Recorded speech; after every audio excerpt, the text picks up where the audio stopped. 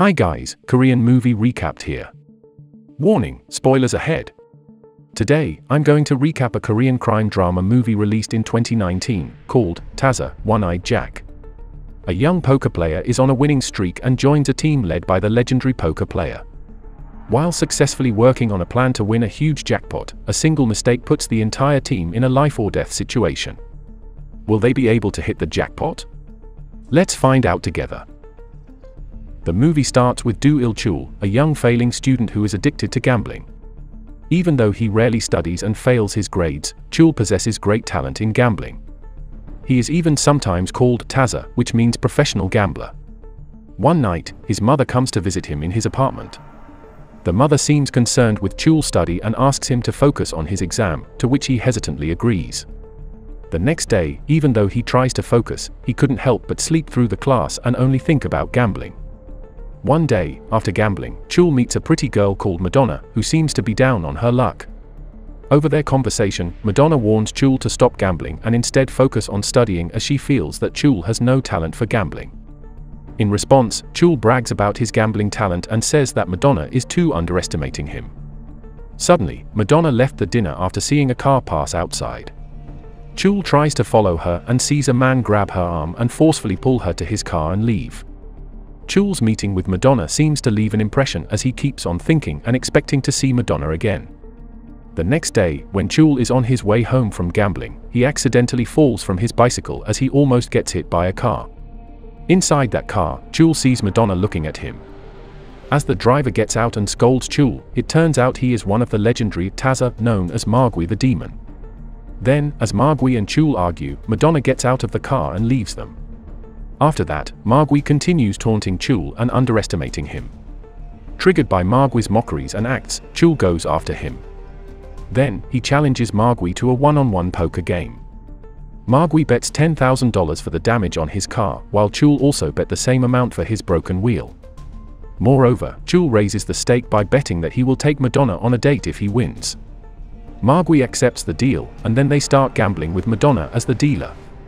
As the match goes on, Chul confidently bet all his chips, thinking that the game is in his favor.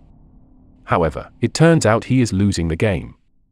After that, he recklessly takes out a loan to re-challenge Margui. However, the rematch goes on with Chul losing over and over again. Madonna tries to stop Chul, but he insists on keeping playing. But then, the game ends with Chul completely losing everything. Days later, Chul is repeatedly hit by debt collectors because he can't pay for his debt. When the debt collectors threaten to cut Chul's fingers, a mysterious long-haired man suddenly shows up. The man then says that he will pay for all of Chul's debt and introduce himself as one of the legendary Taza known as One-Eyed Jack.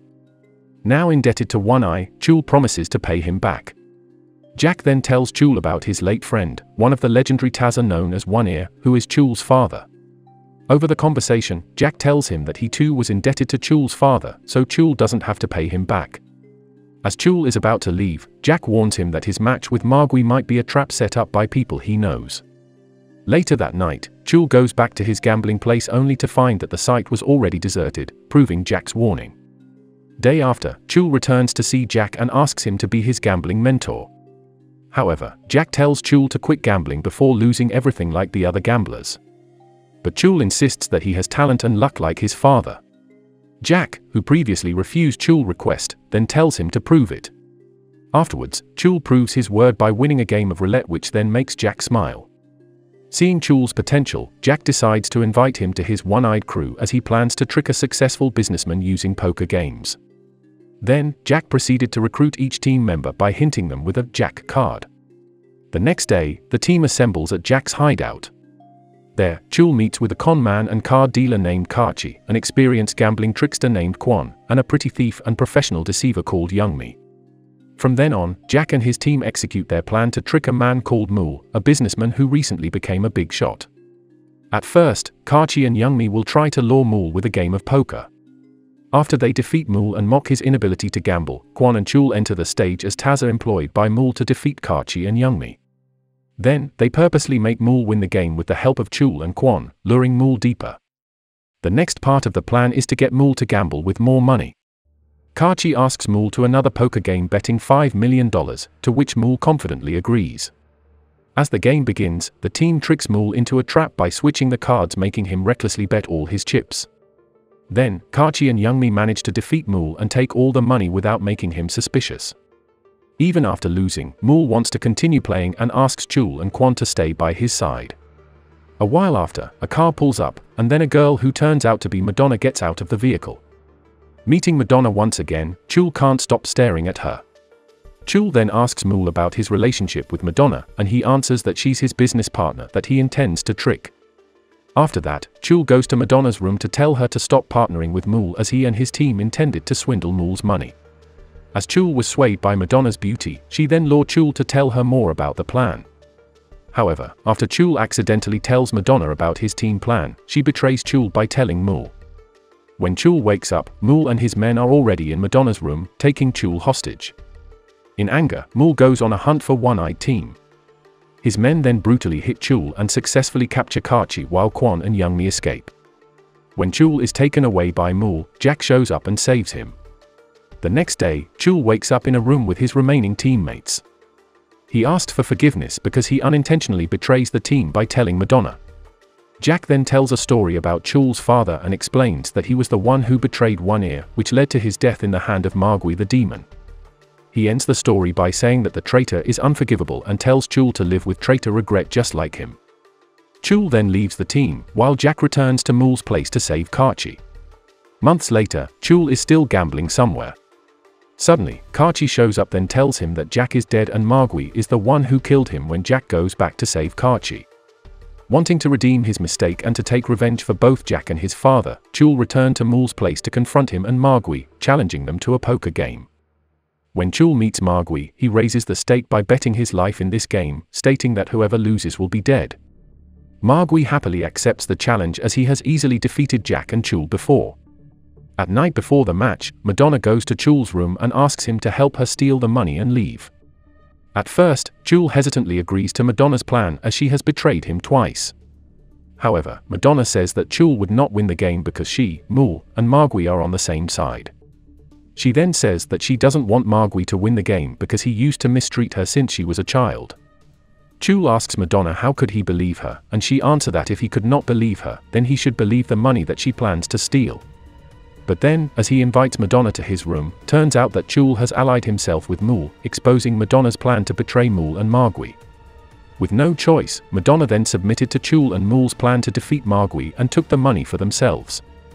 The next day, the game goes on with their leg tied to a chain. The stake of this game is that whoever loses will be drowned using a chain connected to a barrel.